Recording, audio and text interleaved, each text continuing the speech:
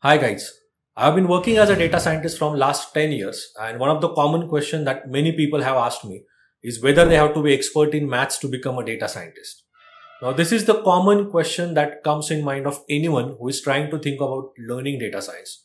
And in today's video, I will tell you truth about how much maths you need to know to become expert data scientist in the industry. Let's get started.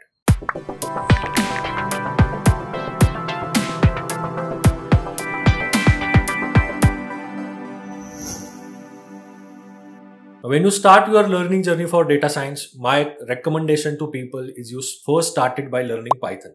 So you spend initial 2 to 3 weeks in learning Python, and then you get into understanding fundamentals of statistics and mathematics before you start learning machine learning. Now let's discuss about exactly what you need to learn within stats and maths to become data scientist.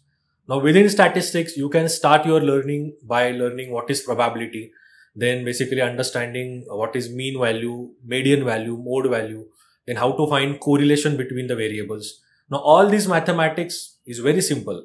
We all have learned about these terms when we were in the college or when we were in the school. So there is nothing much difficult in that. Then as you progress, you have to understand various matrix methods like how to add matrices, how to multiply the matrices. Then when it comes down to understanding machine learning models, let's say linear regression model. Now the equation of the linear regression model is basically dependent on how many features, how many independent variables you are having. Now all of us, we have learned the equation of line during our school days. Y is equal to mx plus c, in which the variable y or the output y, it is dependent on our input x and the intercept value c along with the slope, which is m. Now this equation, when we extend that equation to multiple independent variables, which are your features. So in machine learning, you are going to call those independent variables as features. This equation would look like something like, let's say, theta 1 x1 plus theta 2 x2, where theta 1, theta 2 are your corresponding terms which are going to multiply those features. Like you had term m, slope value, which was multiplying your x. And you would also have intercept term, which you had in the equation of line. So the equation of linear regression, which is the first machine learning model that you would learn, it's similar to the equation of line, which we all have learned during our school days. So all these things which you need as a data scientist are not that complicated. And all these equations are needed to understand that machine learning model. At the end, when you use those machine learning models in the industry, you are not going to implement those models from scratch. You would be using pre-built models, or you would be using pre-built implementations from scikit-learn, on which you would be passing your data and training that machine learning model. What is more important when you work in the industry is to build that machine learning model using Python.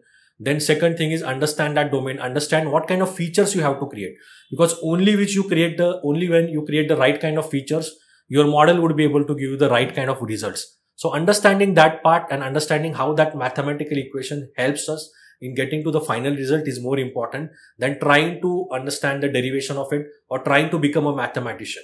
So please don't think that mathematics would be a blocker in becoming your journey in becoming a data scientist. Now, for example, when you go to neural network, you need to understand derivatives or partial derivatives. Again, these are the terms which we have learned in the school days. Now, in the school days, we are doing a lot of complex mathematics, but over here, you don't need so much complex maths. You just need to understand that term and how it is connected with that particular machine learning model. That's it. When you come down to evaluation of the classification models, you need to understand accuracy, which is a straightforward thing. When it comes down to evaluating the regression models, you need to understand root mean square error, percentage error, which is again a common mathematics which we even use in common days, in our usual days. So there is nothing that complicated. So people, those of you who are thinking that mathematics is going to be your blocker in becoming data scientist, it is not. The things where you have to actually focus is not mathematics. Things where you should actually focus is understanding Python programming, understanding that machine learning model, and how to use that model to actually solve business problem. That's where you should be focusing more than trying to become expert in maths before starting your learning journey for data science. And in my 10 years of career, I don't remember when I had to create any model from scratch.